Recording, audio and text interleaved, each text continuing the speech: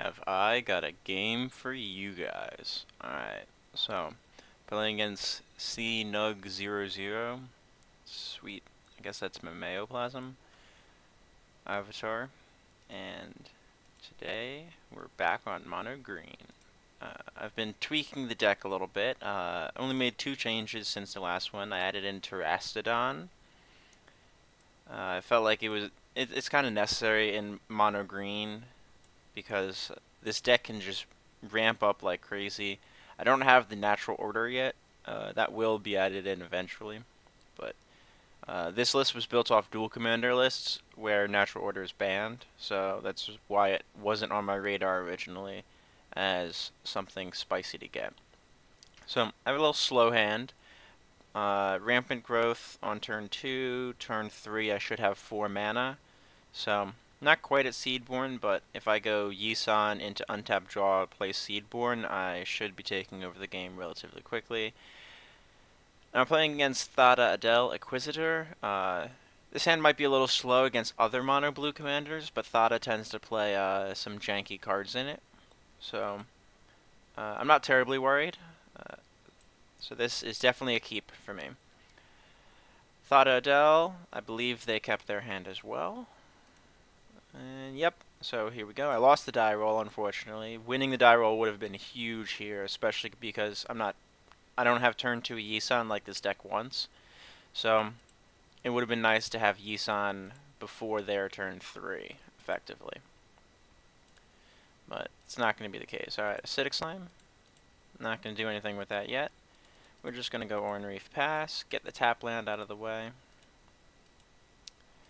Ooh, Acid Moss. Now that's something I can do on 4, and a card that you guys have not seen me play yet. Destroy target land, search your library for a forest card, put that card on the battlefield tapped, and then shelve your library.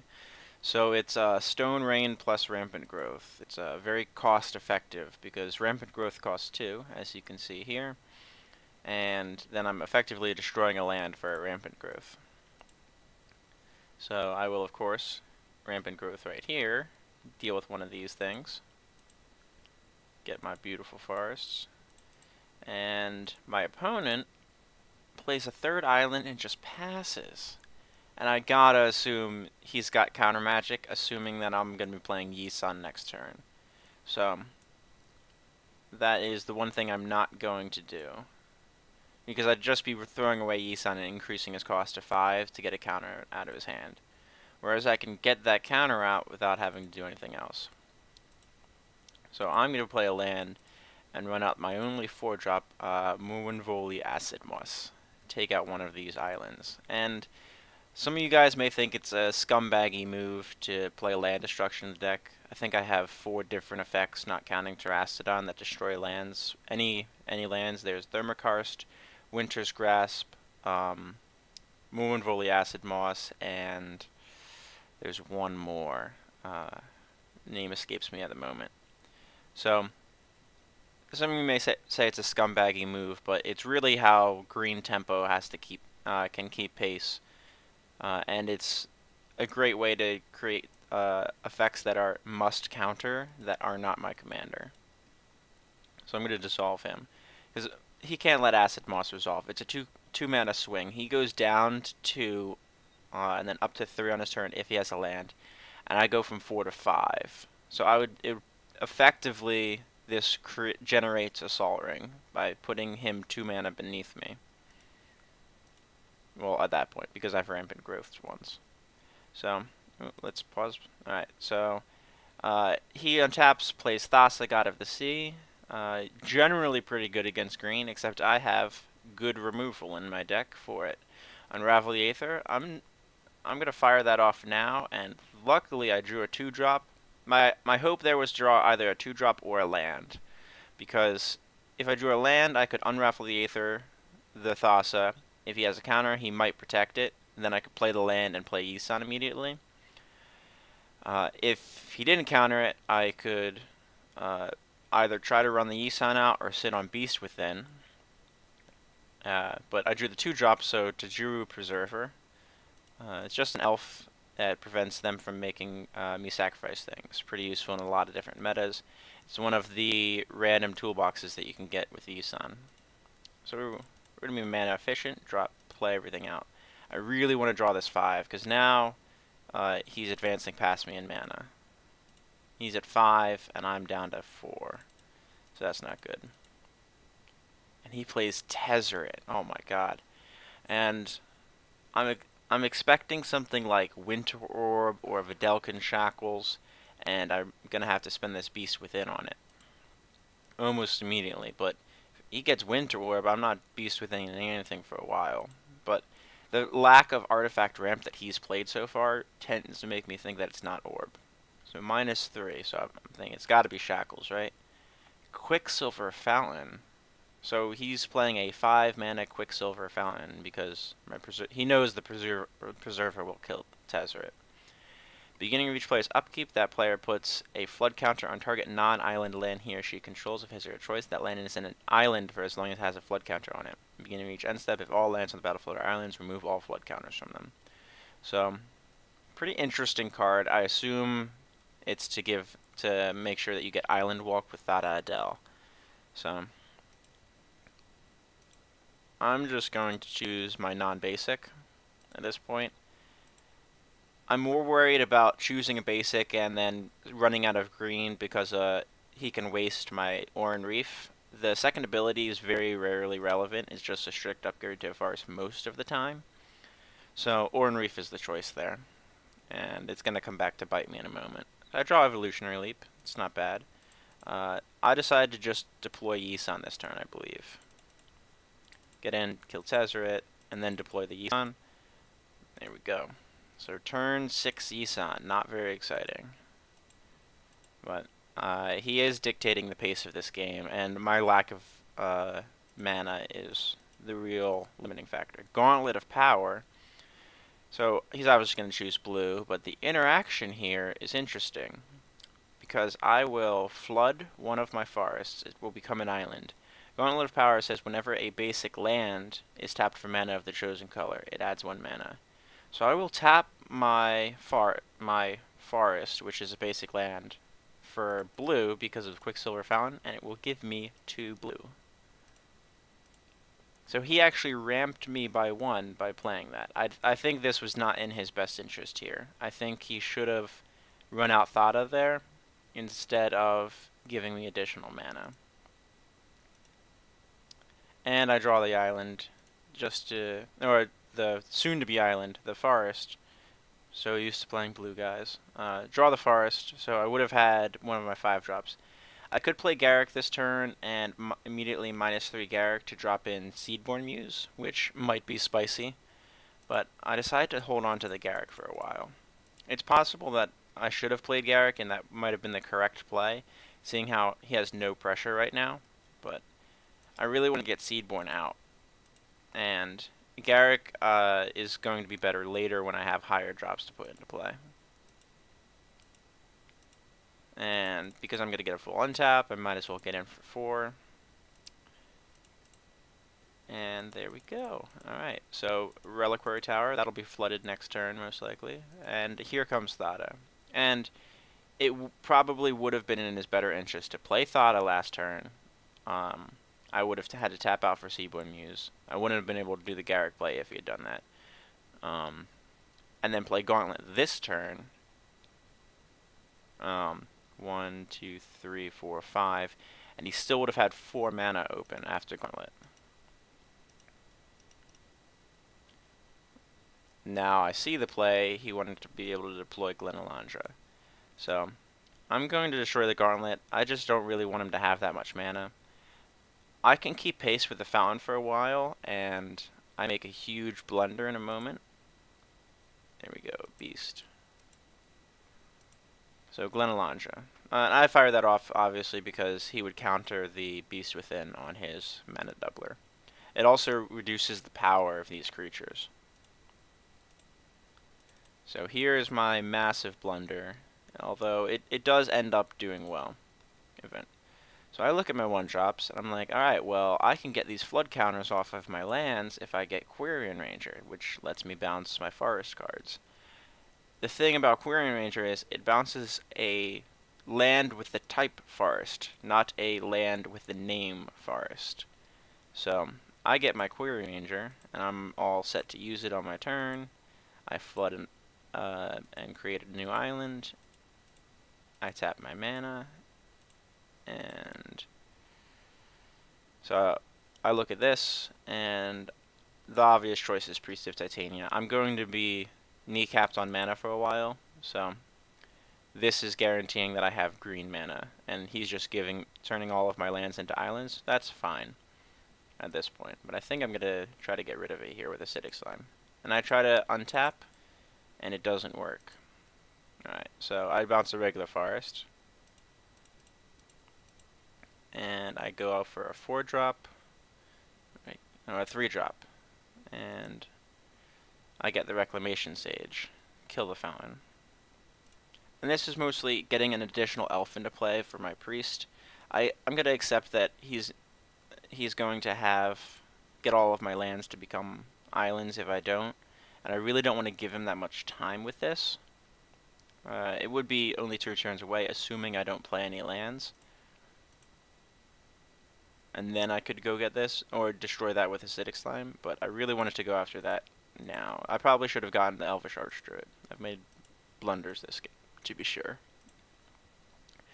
And here I make a huge mistake. I don't put a stop on his begin combat step, because I can go get a 4. I believe it's a 4 in my deck. So he attacks. I'll show you when I go into the deck. And I decide not to do anything. I took a look at the deck list to see if I could get anything, and I fully expect him to be getting Duplicate here to try to destroy Yisan.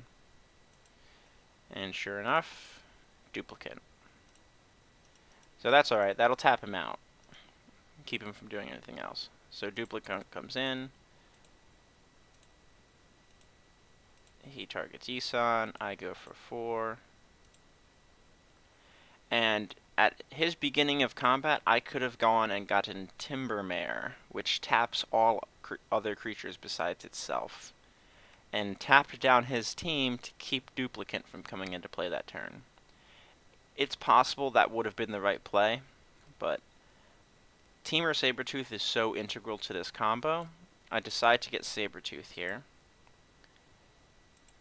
And now I have 2 mana open, so I'll just bounce Yisan to my hand to give the Sabertooth indestructible, and keep it from gaining a 2 commander tax, basically.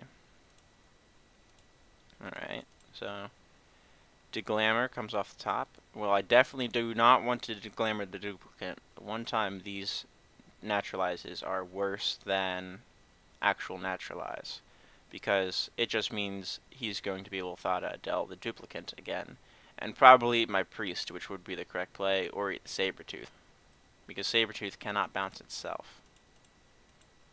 So I count my mana. I go with Evolutionary Leap. I'm trying to bait out a Glenalandra activation, because I know he's going to have to counter Garruk. 4, 5, 6. Here comes Garruk, and sure enough, he can't let Garruk sit and play. He can't even let me get 1 activation off it, if he can avoid it. So that's down 1. We're going to bounce a forest and untap my priest, replay the forest, run out Yisan, and Wirewood Symbiote, just to be mana efficient. I have exactly 2 open. If he has some shenanigans, I can protect with my Sabertooth.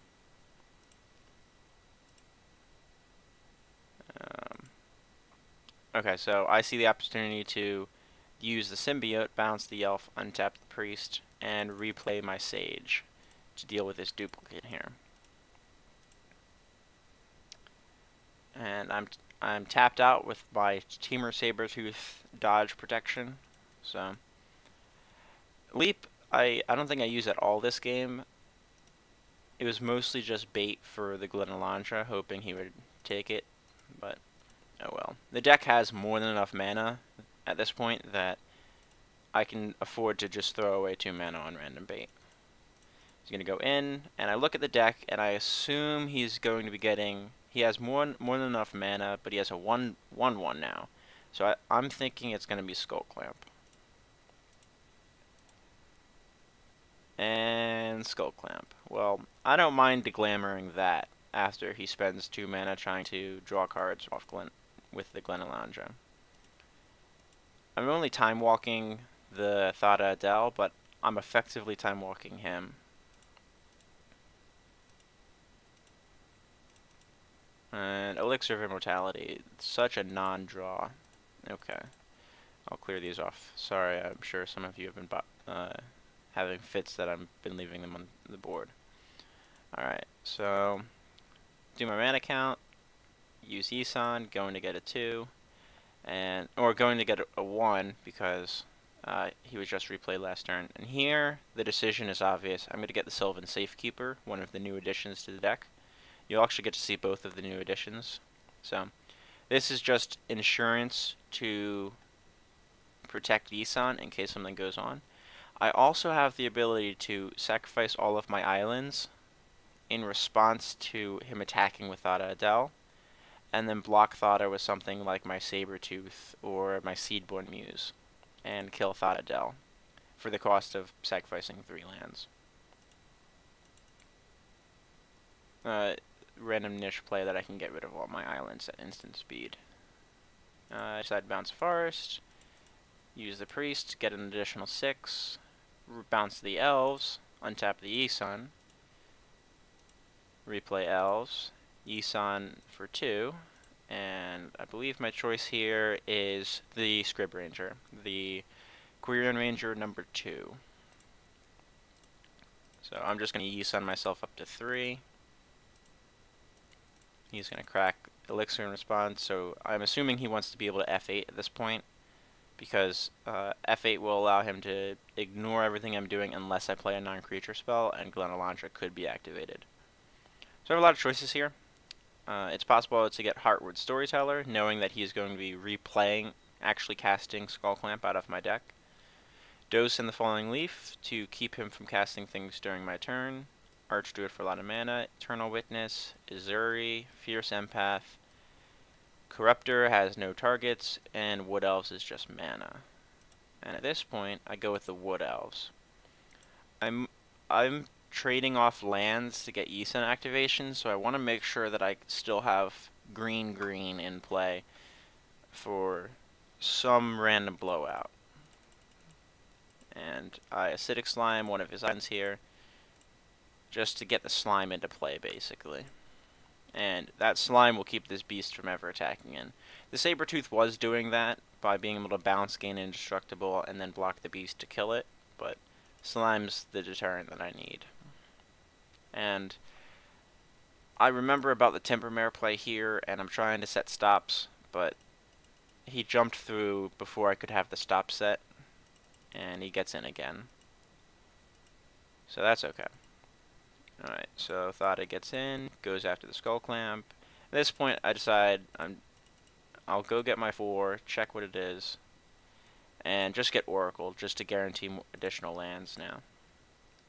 And Dosan is on top of my library. Let's shrink that.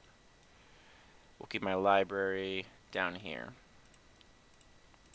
So he gets 2, Skull Clamps the Beast, and when he spent mana Skull Clamping the Beast, I felt pretty good. I know better than to attack into that, and in all honesty, I have an Elf Bounce right here, and I have a Naturalizing Elf over here. So Skull Clamp's no big issue if I can do stuff during my main phase. So I only have 1 5 left in the deck. Acidic Slime's one of my other targets. I'm going to get the Whisperwood as Wrath Insurance. Not that blue plays a whole bunch. It could play All Is Dust, but I have the hard counter to All Is Dust. And it would be very nice if he played it and my entire board stayed intact. Alright. So my library keeps getting big. That's going to be a pain in the butt. Alright, so I see Lignify on top. That'd be good off Thada, but I don't ever intend to draw it. So, tap a bunch of mana. Go get my 6 for Woodland Bellower. And Woodland Bellower triggers.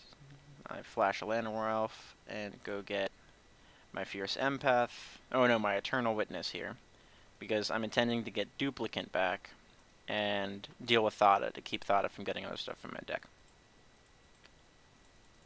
So I play. I bounce the Reclamation Sage, I believe. Yeah, I bounced Reclamation Sage. Destroyed the Skull Clamp. Now I'm tapping up, but I used the Wirewood Symbiote to untap the Priest of Titania, play the Rex Sage, and now Duplicant. And now I make a mistake here. I bounce the Duplicant with Temur Sabertooth, thinking I can get rid of the beast and get in for a bunch of damage, but Duplicant says non-token, so I play around with that, and I choose not to exile any of my own things.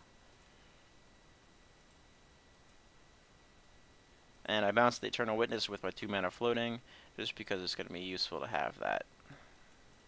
Get in with things that will not be killed by the beast, just for a bit more bits of damage. And I manifest the Green Sun Zenith that was on top of my library. Sure enough, there's Lightning Greaves. That would be nice to have. I have the combo in play. If you see the combo, I hope you see why Lightning Greaves is so important. But if you don't, that's okay. We'll see. You'll see it in a few. So he goes for Sword of Feast and Famine, and I think for a sec, oh my god, that's gonna be terrible. But I have a Duplicant, and I have a colorless manifested Green Sun Zenith. So I have 2 colorless things that can block that beast. There we go. Beast in, and I think he just got some tunnel vision here, thinking, alright, well, I'll pay 5, put the sword in and equip it, and then untap everything, replay Thada, and it'll all be good. And I think he just missed the Duplicant. So I don't mind it being in my graveyard at all. I have an Eternal Witness that I can continuously rebuy with my Sabertooth. And he plays Days Undoing. Now, this does end the turn, so I have to do all of my Yisan shenanigans now. I think one of the cards that's going to be added to this deck is Yeva Nature's Herald, and you'll see in a sec why. So I only have 1 at 7, which is Regal Force. Now, I don't intend to draw a bunch of cards just to have Days Undoing shuffle them back in. If I had Yeva Nature's Herald in this deck, I could get Regal Force, draw a bunch, hope to draw the Herald, and then cast a whole bunch of green creatures out of my hand, Eternal Witness included, and then Days Undoing, getting a new hand is immediately after that. So I decide to bounce a Forest and Yisan to 8 because I needed to get Terrastodon. And I'm going to knock out 3 of his lands. So new hand. Most important thing in this hand, Lightning Greaves. Nothing else in this hand actually matters in the long run. So I could strip mine. I'd rather just play 2 forests. I have a forest on top of my library. That's not going to matter. So I'll go through this iteration a couple times just to show you, and then I'm going to jump to the end step. So play land. Alright. So here's the play. So I tap Priest of Titania for 7 mana, and use 2 of it to play Lightning Greaves.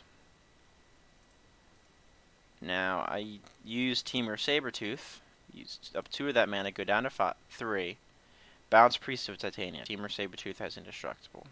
I use 2 of that, play Priest of Titania, and Greaves the Priest of Titania. Titania taps for 7 right now. So I bounce it again.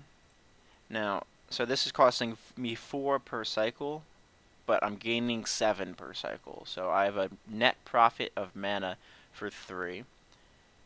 Now, if he somehow had blue non-mana removal, I have Sylvan Safekeeper, and I can just try to go off again next turn. Or I could play Elvish Archdruid that I'm sandbagging, and it's just a redundant copy of Priest of Titania, effectively, because the same combo will work. So go up to 9. I play Azuri, so now Priest is making 8 and costing 4 per turn per cycle. So I'm gaining 4. I'm gonna make a mana. I think I go up to 30 first. Yeah, so up to 30. And now I start using the Azuri that I played a couple back. I have 30 mana. So let's pump up some. There's one thing that I want to make sure I do before I actually go to my combat step. And we've seen the card go past already. So we're going to power everything up. I'm just making a lot of mana here and dumping mana into Azuri. Now you'll notice my clock's getting low. I commented on saying I'm going to make infinite mana and then overrun with Azuri. I have more than enough elves in play. You can do it with a single elf that can attack, like my Preserver. And there's really nothing they can do about it, especially because I have the Safekeeper in hand. So if they try to just... My goal is to get a single elf high enough to... or just a couple elves high enough to defeat him. And if he does anything to disrupt the elves, I can Sylvan Safekeeper them. Or disrupt the combo once Yisan triggers at 3. And you'll see why 3 is important in a moment. So I bounce Yisan. Alright. Yisan gets Greaves. I use Greaves. Go get a 1. Top of my library doesn't matter. Okay. Move the Greaves on a Muse. Use one of my things that isn't the Elf Bounce to untap Yisan. Remember, I have 2 that are forests. And if need be, I can replay Scrib Ranger using some of the infinite mana that I have and just bounce another forest to use it again. So I can rebuy Scrib Ranger's use. So I can bounce as many forests as I have, effectively. I don't even tap it for mana first. Re-equip Yisan, go for 2. I get... I didn't actually draw Survival there. I think I revealed Survival off the top, and I drew something else. Not that it matters. It doesn't actually bug out. Alright. Untap Yisan, go get a 3. Dosan, the Falling Leaf. Players can only cast spells during their own turns. The nail in the final nail in the proverbial coffin. Let's shrink that. So that is how the Yisan combo goes off. You effectively need at least 5 mana if you're using Priests of Titania, or 6 mana if you're using Elvish Archdruid. So, because you have to replay this particular elf. In Dual Commander, where Raphelos is legal, you can also just have a bunch of forests, so it gives you one additional way to win the combo. But here, without Raphelos, we cannot do that. So, it has to be one of these 2. And they're both in the deck because of the need for redundancy. And we get in for 138 damage after he blocks a couple things that don't trample. And that is the game, down to 2 minutes and 13 seconds. Once the combo actually gets going, you just got to be able to click quickly to get through it. So I hope you guys enjoyed the game. Wow, this is a 28-minute video, but I wanted to show you a non-bugged version of the combo actually working. I wasn't able to find any copies of it on YouTube right now, so hopefully you guys enjoy. Share it with anyone that is interested. Dosan's really the final piece to guarantee that they don't have something like Aetherize. This works in multiplayer as well if people don't understand how Temur Sabertooth is so incredibly powerful in this deck. Hope you guys enjoyed, and I will see you guys in the next one.